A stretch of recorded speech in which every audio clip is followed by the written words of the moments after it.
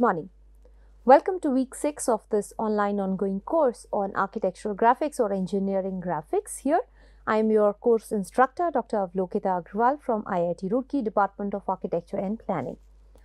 In this course, in the bygone 5 weeks, we have already covered understanding orthographic projections of points, lines and planes, and we took different conditions related to the location of these points, lines and planes. And prior to doing that, we have also looked at the basics, the fundamentals of drawing, what are the different tools to use, and we also learned about the basic geometrical construction. Now, from today, which is the week 6, we will be starting to learn about the orthographic projections of solids.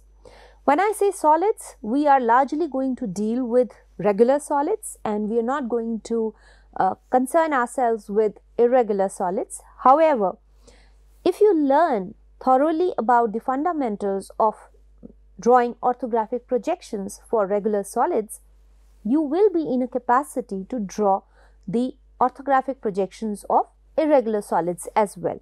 But before we go on to discuss about the orthographic projections of different types of solids, we must first understand what are the different types of solids that we are talking about. And for each type of solid, the way in which we draw the orthographic projections might vary slightly. So, the first thing we are going to do today is to understand about the different types of solids. So, broadly, the regular solids are divided into two broad categories. The first one is polyhedra and the other one is solids of revolution. Now, polyhedra is a group of solids or the solids which have multiple different faces arranged in certain fashion. So, there will be a rule, there will be a clause based on which the solid will be generated. So, it will just be combination of various faces, different faces put together, which makes these solids called polyhedra. While the solids which are called, which come under this category of solids of revolution, they are the solids which are formed by revolving any one shape about a central axis. So, we will see what are the different types of solids which come into each of these categories today before we move on to orthographic projection. So, let us first learn about the first group of solids, which is polyhedra, and a large number of solids actually come under this group, this category called polyhedra. A lot of these solids you must be familiar with. Now, the first group of solids is this prism. So, what is a prism? Prism is any solid which has a base and that base is extruded along an axis, a vertical axis. Most likely it is a vertical axis and it is situated or it is originating from the center of the base. So, if you look at the screen, we have different types of these prisms here. First one is this triangular prism. Now, what is a triangular prism? It has the base as a triangle. So, we have a triangular base here. Now, on top of it, from the center of this base, which is the triangle, we have an axis. If you remember, we have this central axial line. So, this is the perpendicular. Right now, in this case, it is perpendicular. So, this perpendicular is passing through the center of the base, and along this, each of this side is extruded to form a rectangular face. So, what we have, what are the different parts of a prism? We have a base. So, we will basically have two bases if you look at that, and it could be any shape. It has an axis which is in most likely cases perpendicular, and then along the side of the base, each side of the base, we have an extruded rectangle, and the two bases are connected with the help of these faces. So what we have here is, we have face, we have a base, we have an axis. This is what we have for a prism. So what do we see here? We have a triangular prism. Now what does a triangular prism mean? It has a triangular base and it has 3 rectangular faces because it is a triangular base and an axis.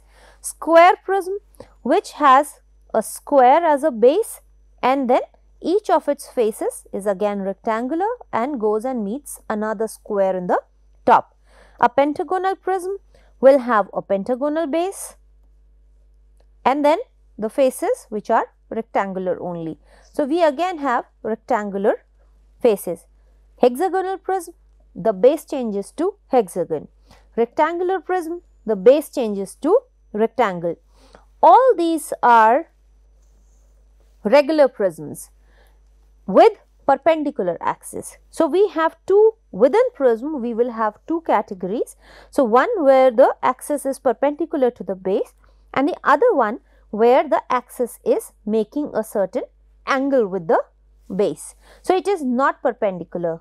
However, each of its, so the top and bottom will remain the square or whatever the base shape is, and each of the face, instead of becoming a rectangle, it will become a parallelogram.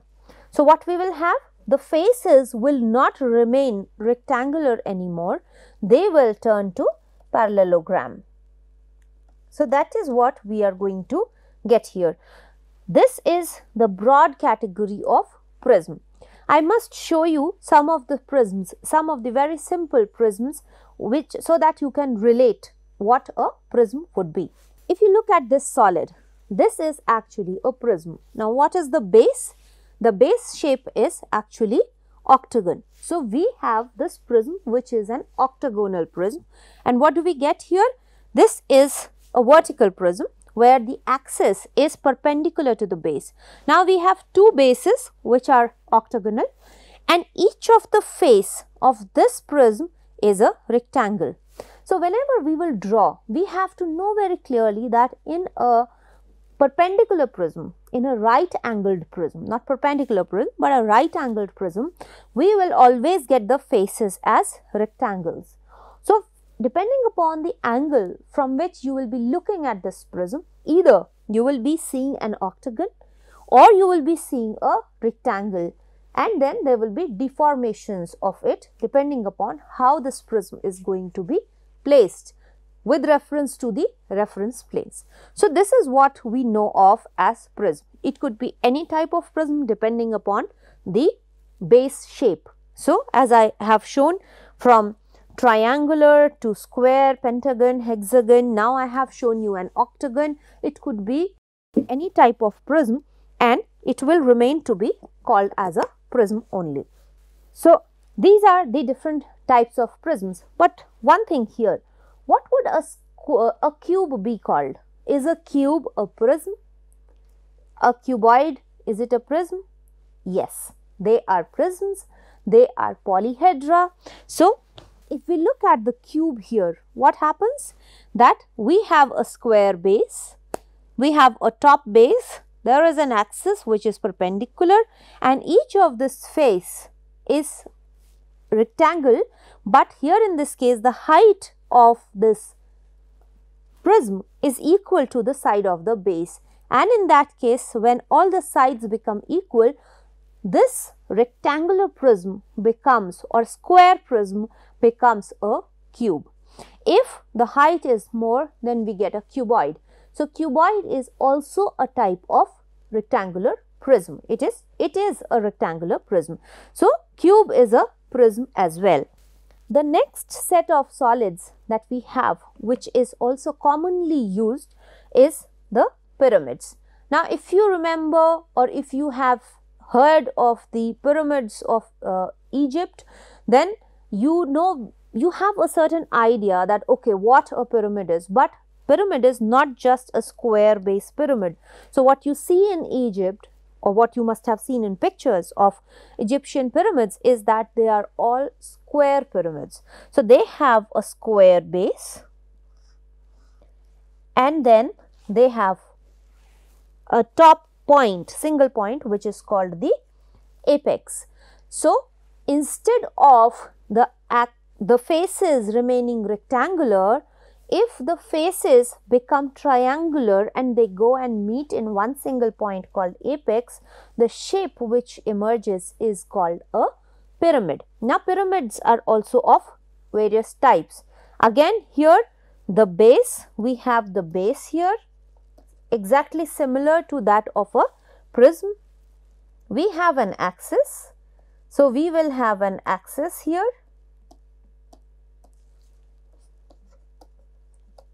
which we had in pyramid as prism as well, and the height of this is the height. We also had the height in prism. So, prism and pyramid both have height. The only difference being that we only have one base here, while in prism we had two bases, and in this case the top is one single point where all the lines converge. Now, what happens because of this? That each of the face is triangular. We will always get triangular faces for pyramids, and also for regular solids, for regular pyramids, we will get isosceles triangle. In some cases, it may become, depending upon what the height is, in some cases we may get equilateral triangles also, but essentially we will definitely get isosceles triangles in the pyramids. So, what do we get? We get one base, one axis, one apex and some number of triangular faces. That is what the pyramid will be formed of. So, if I say prism, it means that it is a rectangular cylinder like solid, and if I say pyramid, it means I am talking about a cone like solid. So, you must always have this difference in your mind when a question is given to you, whenever. So, it will be a word problem which you will have to draw. So, do not ever confuse between these prisms and pyramids. So, again different types of pyramids are there depending upon the shape of the base. So, we could have triangular pyramid where we have a triangular base, a square pyramid where we have a square base, pentagonal pyramid, a pentagon in base, hexagonal pyramid, a hexagon in base, and so on. It could be again multiple types of pyramids. Let me show you some of these pyramids so that it becomes clearer to you how or what these pyramids are. So, what we have here, this one is an octagonal pyramid. So, what we have in the base is an octagon. So, if you look at this, it is an octagon, and if you look at this, this is a right angled pyramid. So, the angle between the axis and the base is 90 degrees, it is perpendicular, and if you look at each of this face, each of the face is triangle. So, again depending upon where you are going to be seeing this from, this cone, this pyramid, we will be seeing either triangles, or if you look at it from the top, we will actually be seeing an octagonal shape with multiple triangles in it, which is these edges. So, these are the edges and these are the triangular surfaces. I have another pyramid for you. This one is a pentagonal pyramid here. So, what we have in base is a pentagon, and what we have here, its axis is perpendicular to this base, and we have these triangular faces here which meet up in the apex. So, this is a pentagonal pyramid. Let us see which one is this one. This is again a pentagonal pyramid. So, we have a pentagon in the base, and then we have these triangular faces and an apex at the top. So, any pyramid for that matter, we will get essentially triangular isosceles triangles, or in some cases could be equilateral triangles depending upon the height of the cone. So, this is what our pyramid is. The next set of solids is platonic solids. Now, what is a platonic solid? I am sure you must have at least read the definition of platonic solids in your schools. So, a platonic solid, it is a regular convex polyhedron, and it is constructed by congruent regular polygonal faces. So, it is not essential that it has rectangular faces or triangular faces. It is regular polygonal faces with the same number of faces meeting at each vertex. So, at each vertex there will be some given number of these polygonal faces, and that will be generating the solid, the polyhedron solid. Now, 5 solids qualify to be called as platonic solids. The first one, we have a tetrahedron. What is a tetrahedron? It has 4 equilateral triangular faces. So, it has 4 faces, each of it being an equilateral triangle. So, what happens that at each point, as you read, it has same number of faces meeting at each vertex. So, at this vertex, what we have? We will have 3 triangular faces. At this vertex also we will have 3 triangular faces, and likewise. This is tetrahedron. What is a cube? Cube has 3 square faces meeting at each vertex. So, if you look at each vertex, we will have 3 square faces meeting. This is another platonic solid. What is an octahedron? An octahedron is formed by equilateral triangles, but there are 8 equilateral triangles meeting, and at each vertex we have 4 equilateral triangles meeting at each vertex. So, if you look at this, we have 1, 2, 3 and 1 at the back. Here if you say 1, 2, 3 and 1 towards the bottom. Similarly, here 1, 2, 3 and 4th at the back. So, at each vertex we have 4 equilateral triangles meeting in an octahedron. We have another one which is called dodecahedron. In dodecahedron, we have pentagons meeting together. So, at each vertex we have 3 pentagons coming together. So, it is always a convex solid, and then we have same number of faces meeting at each of the vertex. So, in a dodecahedron we have regular pentagons, and each vertex has 3 pentagons coming together, which is what is called a dodecahedron. And the last one is an icosahedron. So, for icosahedron we have 5 equilateral triangular surfaces meeting at each vertex, and there are a total of 20 faces. So, only 5 solids actually qualify for being called as platonic solids, and the condition remains that at each vertex it is the same number of faces meeting together, and these are regular faces, regular planes.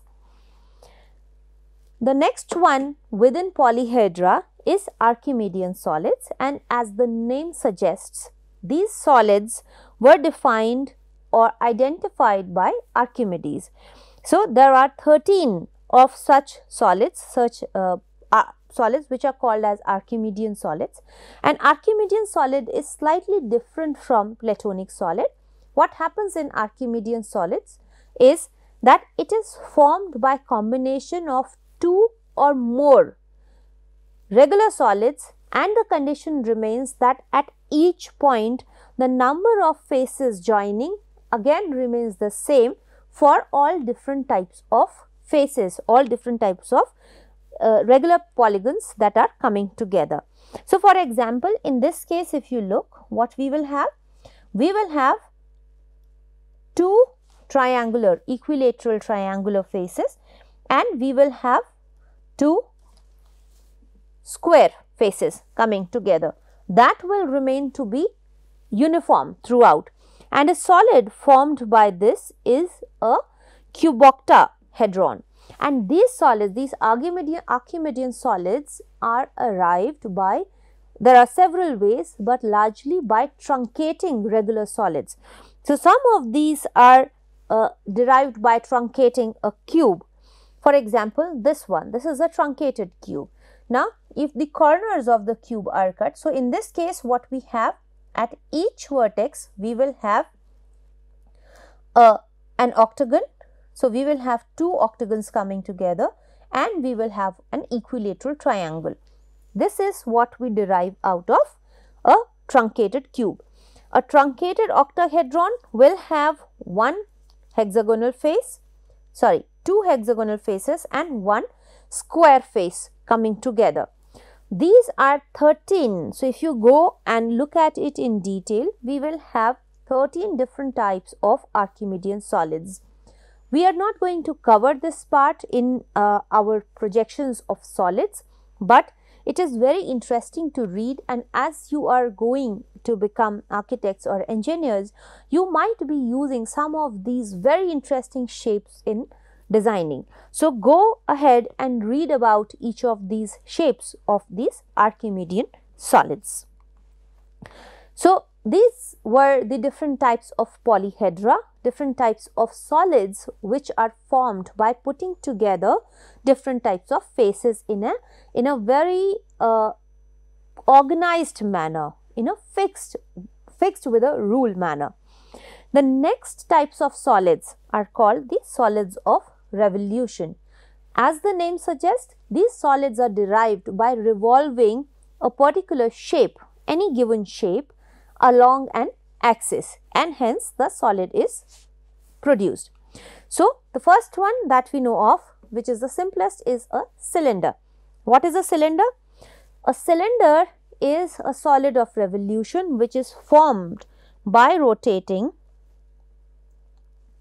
a rectangle.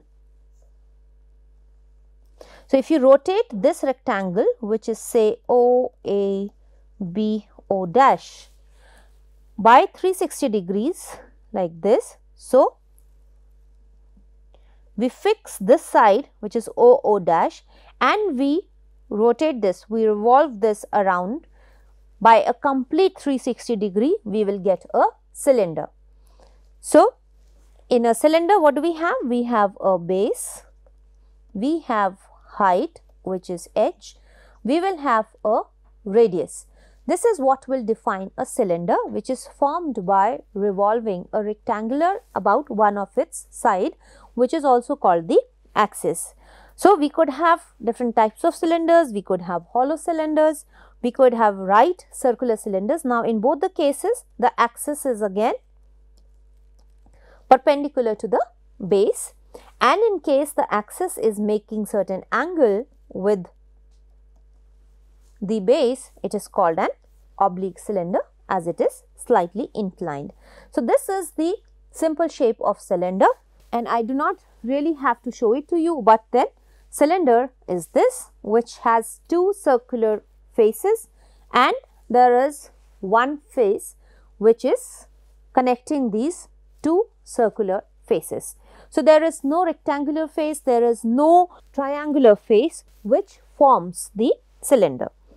The next solid of revolution is cone, which is again very simple. Now, how do we arrive at cone? The cone is formed by rotating a right angled triangle about its perpendicular side. So, if we by 360 degrees. So, if we rotate, if we revolve this triangle, the right angle triangle about its perpendicular side, then we will get a cone. In the cone, again, cone is a type of pyramid. So, what we have? Base is a circle, the apex we have an axis of height h, and there will be a radius to the base, which is the definition of its size, the base radius. In case the axis is not perpendicular, in case the axis makes an angle with the base, it is called an oblique cone. Again, we have been using and seeing cones. You must be familiar with the various formula of deriving the area, surface area, the volume of the cones. But remember that cone is again a solid of revolution, and we do not have any rectangular or triangular face to it. We just have a base face, which is circle in this case, and the rest is a continuous shape, and the shape of this surface, which is the face of the cone, and it is formed or it is defined by these generators which connect the apex to any point on the center. The shape of this, in case we want to open it up, in case we want to construct the cone, depends upon the height and the radius, height of the cone and the radius of the base. So, you must have already seen and you must be familiar with what cone is, and we have already read about the conic sections as part of the geometric construction, the basic geometric construction. But this is what a cone is: simple apex, base and a continuous surface around it. The last one of these solids of revolution is a sphere. And what is a sphere? A sphere is a solid which is generated by rotating, revolving a hemisphere. So, if you look at this, if you rotate this hemisphere by 360 degree, so if we rotate it by 360 degrees, we will get a sphere. It is as simple as that. And the only thing that we have to remember, the only dimension that we have to remember is that of a radius in a sphere. So, it is a continuous surface and it is arrived by revolving a hemisphere about its diameter. So, you have already seen spheres, you are familiar with what spheres are, and what we have here is we are rotating this hemisphere by 360 degrees solid, and then what we get as a resultant solid is this sphere. So, these were the different solids of revolution, the basic solids of revolution. Now, there is another category which is derived from these basic solids, which is frustum. Now, the frustum could also be of the solid of revolution or of a polyhedra. But what a frustum is?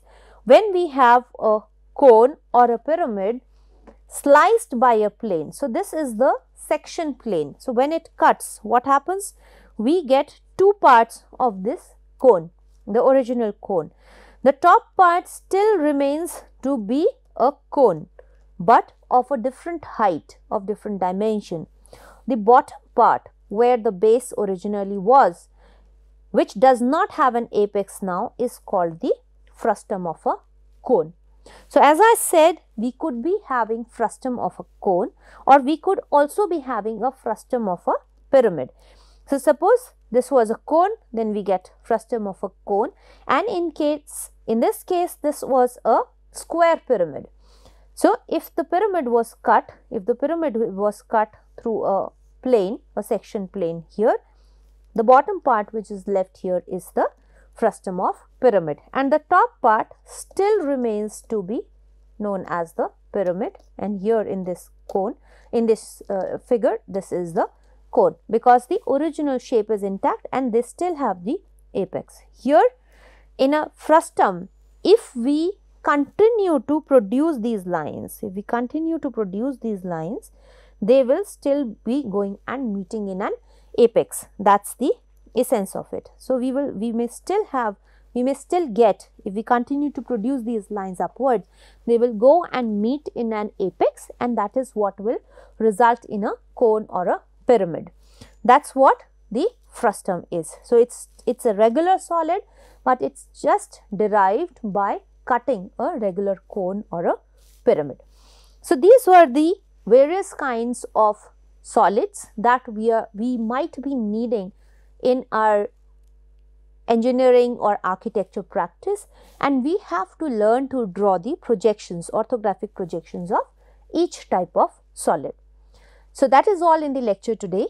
Thank you very much for joining me, and in the next lecture onwards of this week, we will be drawing the orthographic projections of some of these regular solids. So, thank you again. See you tomorrow. Bye-bye.